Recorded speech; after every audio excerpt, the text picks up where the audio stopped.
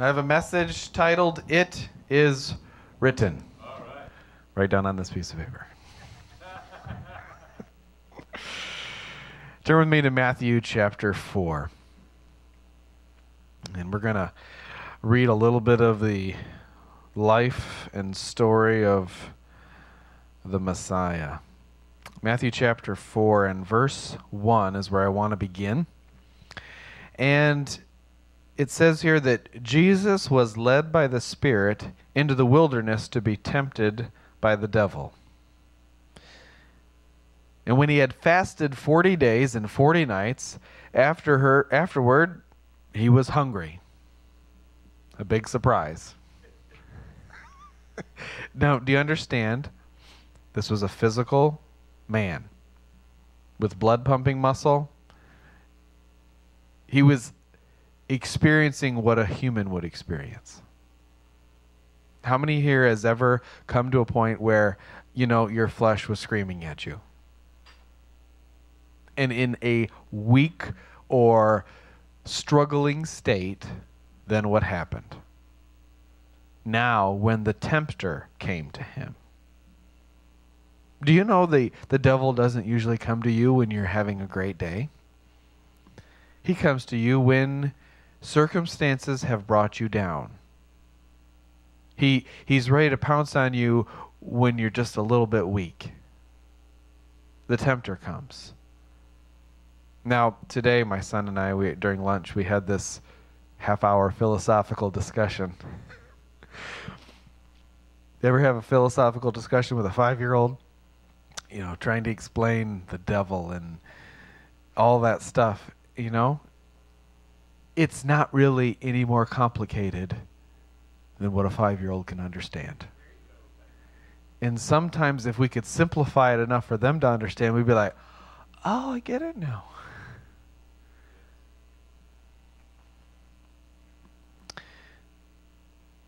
Now, verse 3 says, Now when the tempter came to him, he said, If you're the Son of God, command these stones to become bread. But he answered and said, It is written, Man shall not live by bread alone, but every word that proceeds from the mouth of God. Well, that didn't work. The devil had another idea.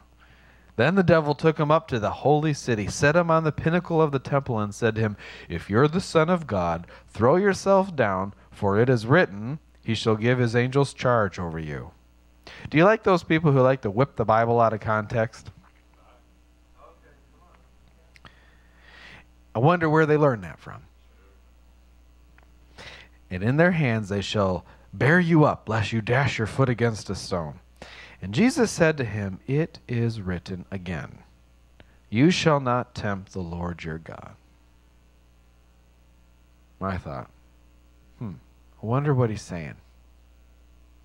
So I thought I better find out what Strong's had to say about these English words. But tempting is really to test or to scrutinize or to entice or to discipline.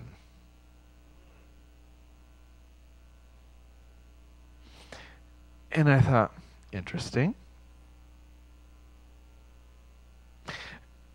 I'm trying to manipulate God into doing what I want Him to do. I'm taking the Word of God and saying, oh, you'll protect me, so I can go do something that's intentionally wrong so I can show off God. I can prove He exists. I can make Him make me feel better. I can, oh my.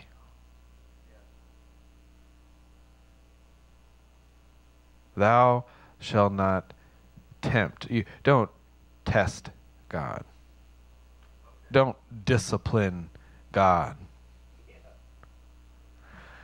There was this guy, I read about him, and he was the most beautiful creation. And one day he thought, I'm pretty hot stuff. I think people should worship me. Verse 8 says, "And again the devil took him up to an exceedingly high mountain and showed him all the kingdoms of the world and their glory. And he said to him, all these things I will give you if you will fall down and worship me." You know, this guy has had a worship issue from the very beginning. Do you understand what he's really after? He wants God to worship him. Iniquity was found inside of him, and he was immediately like lightning from heaven. Oh my. When I am trying to get God to do what I want him to do, I'm trying to get God to bow down to me. I'm trying to discipline God into what I want him to do. It's written, don't tempt the Lord your God. Don't test the Lord your God. And sometimes we're just trying to, we think, well, I'm proving God. Well, you're here. What more proof do you need? We can find ourselves, unfortunately, trying to play the game the devil was playing. Very subtly.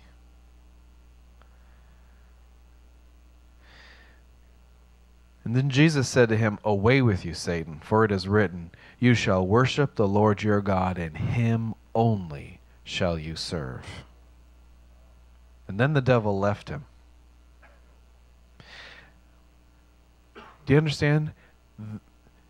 The enemy is trying to get you to worship someone else, and he's trying to get you to tell God what to do. Do you understand? The devil had no power in the situation. He was the tempter. He was the, I'll trick you into screwing up your own life. I will trick you into ruining your relationship with God. I'll get you to worship something else so God can't be part of your life. I'll get you to... You understand that's how he works?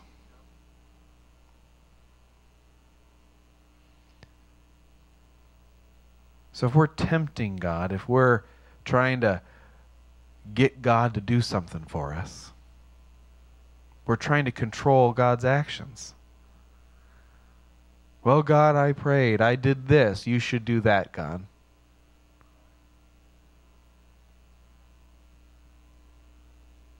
I mean, again, it's our heart attitude. If I'm still trying to get God to do something, the reality is I don't believe he's already done it. Well, he hasn't healed me yet.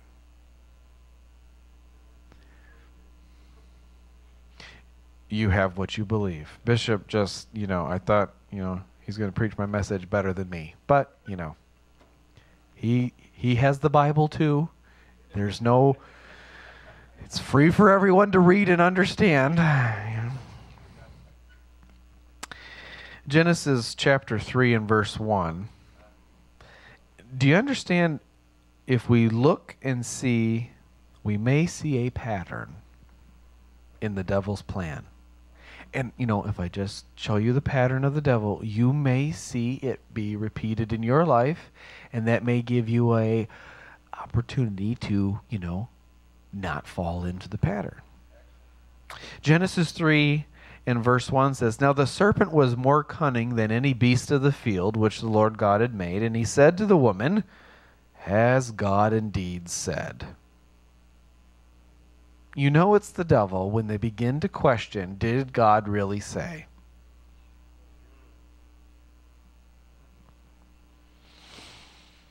"You shall not eat of every tree of the garden." And the woman said to the serpent, "We may eat the fruit of the trees of the garden, but the fruit of the tree which is in the midst of the garden, God has said, you shall not eat it, nor shall you touch it, lest you die." Now here's the reality. The devil will tell you truth, and then he'll add a little extra.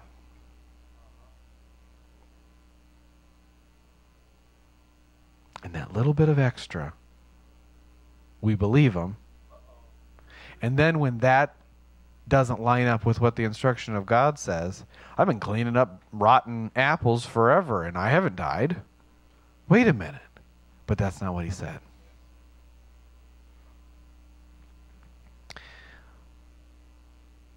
Then the serpent said to the woman, "You'll not surely die, for God knows that in the day that you eat it, your eyes will be opened and you'll be like God."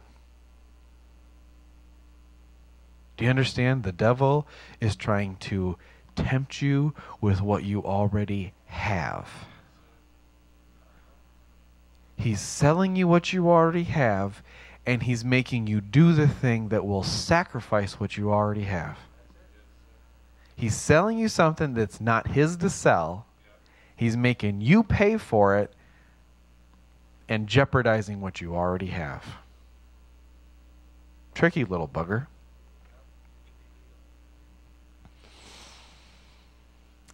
It is written. Do you know what God has said? Because if you don't know what God has said, you will believe what the devil tells you. Because it will sound so good to the flesh.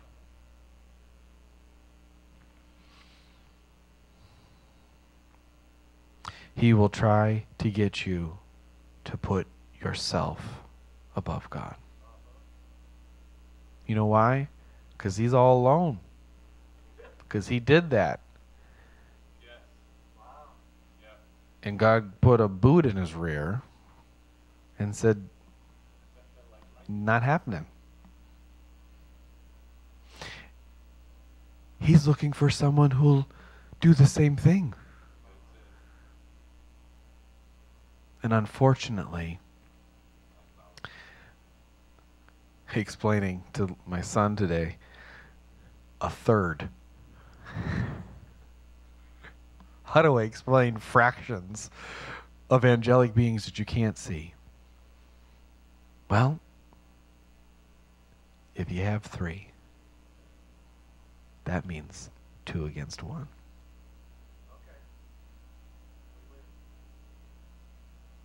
For every bad one out there, there's 2 that'll kick his butt.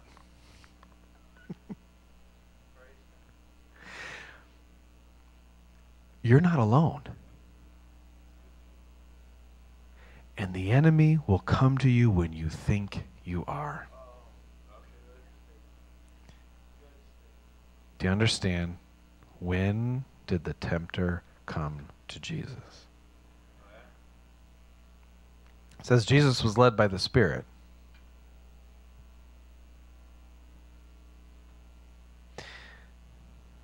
I'm sorry, I didn't look up which spirit, but I think it was God. But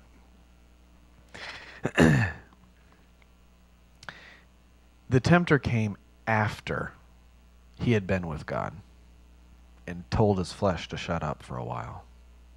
How many here have come to church? I'm going to get up in the morning and I'm going to pray and I'm going to invite God in my life and I'm just going to, and this is all Sunday at 11:55. Monday at 3 o'clock in the morning, that just, things don't go well. Does that happen to anybody online? We have great intentions. We get built up and we hear and we want to do what's right. And then life happens. 40 days I've been trying to just be with God. My stomach is screaming and my flesh is telling me I'm tired and I'm hungry and the desert is dry. Well, in those moments, that's when the devil comes. He tempts you to try to change your situation. Shortcut, easy, no work. Just take this rock, make it bread. Today I had 3 different messages. I was trying to decide which one. If we don't work for something, guess what? We really won't have anything.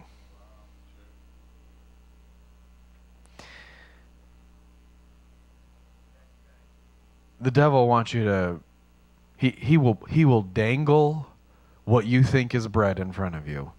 And you understand, it's just a painted rock. It is, it will look so good, and then guess what? You'll be toothless. You know? How many, have you ever, okay, the Rescuers Down Under, right? Remember that stupid little mangy lizard from the guy that made it all the way through 3rd grade? The mice outfooled the snake. You know, they switched the eagle eggs with rocks. And that lizard bit onto them and lost its teeth. Broke its toe and its fingers and all that stuff. Do you understand? The devil doesn't have any new tricks. He's playing the same dumb game he's been playing since the beginning of his career. He's got no more new moves. And he's still trying to sell you a rock. And he's getting you to pay for his retirement.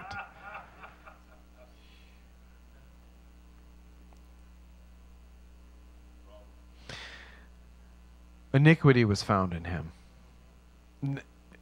If you find it in you, get rid of it. Because eventually, it will rob from you what you already have. Do you understand? The devil was originally the most beautiful creation God had ever made. Somehow I think he lost that. He lost what he had because he wanted more than that was his.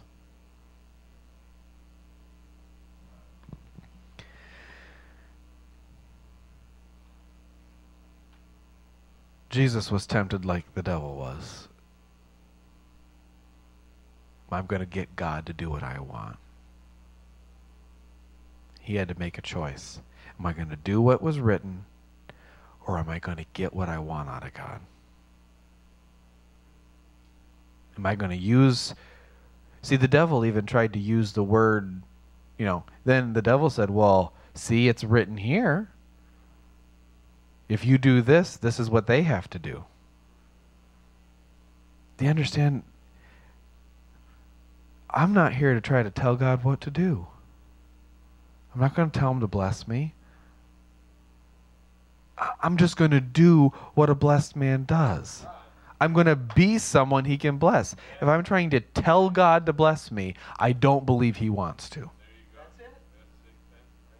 If I'm trying to convince God to do good in my life, I don't believe he wants to.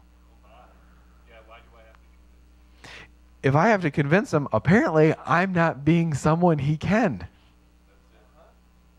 And now I'm testing him and I'm disciplining him, I'm enticing him, and I'm trying to get him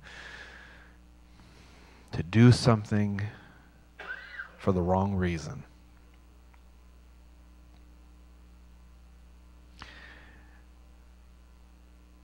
Don't tempt the Lord your God.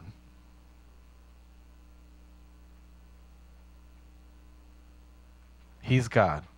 He will do what is just and what is right, no matter what I say or do. So that's a constant. I can trust that. I can depend on that. And if I spend all my effort trying to get him to do what I think he should do, I will never fix what I'm doing that's wrong. And I will keep his hands tied. If I'm constantly trying to tell God how to bless me, I will never be the person he can bless. I will sacrifice and give up the changes I should be making so he could bless me, because I'm worried and spending my time trying to get God to bless me.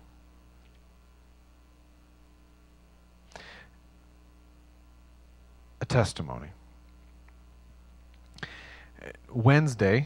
Last Wednesday, a week ago, I got home, went to bed. I had preached, went to bed, woke up a little while later with my jaw was all swollen up and my tooth hurt, and oh my goodness. The dentist said 10 years ago you should have your wisdom teeth pulled out, and I didn't want to do it.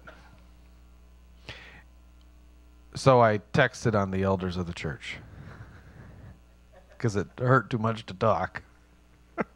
So I texted the bishop up and said, hey, I'm texting on the elders. Please play the prayer of faith because right now my jaw hurts. And so I texted that and I got up and, you know, you don't get to take a day off when you're a dad. So you just, diapers, they don't, you can't put them on pause.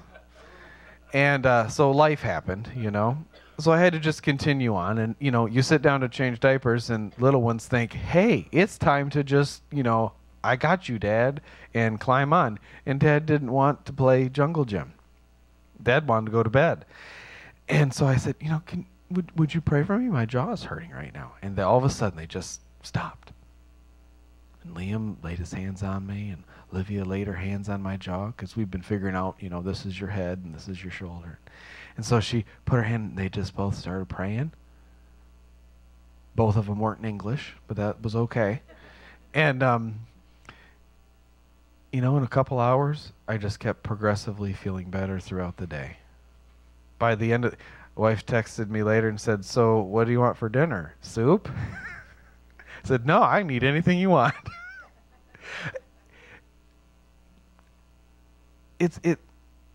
The enemy wants you to give up what you already have.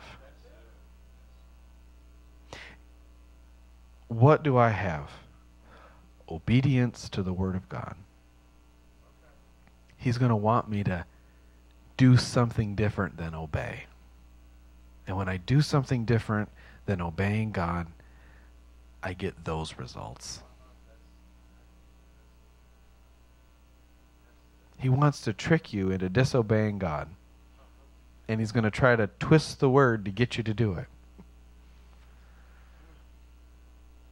Because here's the reality. He can't take it from you. You have to give it up. You have to sacrifice it. You have to throw it away. So if you're blaming the devil, guess what? He has been defeated. But you know what? From his prison of being thrown from the presence of God, he's trying to get you to throw away what you have. He can't take it from you. Do you understand? He's trying to bait you to give up what you have. And then we say, well, the devil made me do it. Do you understand? The devil didn't make you do anything. The devil didn't force Eve. The devil didn't take the tree of knowledge of good and evil and shove it in her mouth and move her jaw up and down. Do you understand? He got her to pick it, to eat it, and share it with her husband.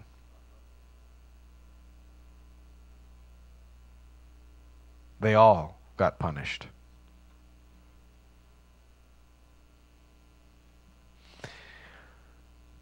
Father, we want to do what's written.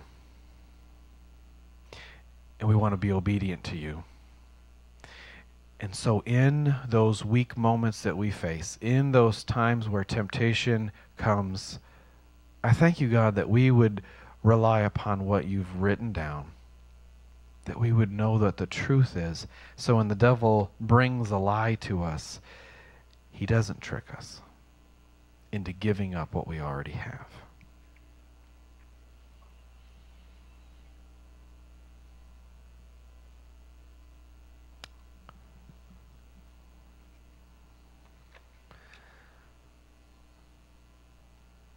I thank you, Father, that you love us enough that you would already provide and give everything that we have need of. So we choose to receive it today. I thank you, Father, that if we're finding ourselves in this dry, tempted, aggravated place, I thank you that we're not buying no rocks this week.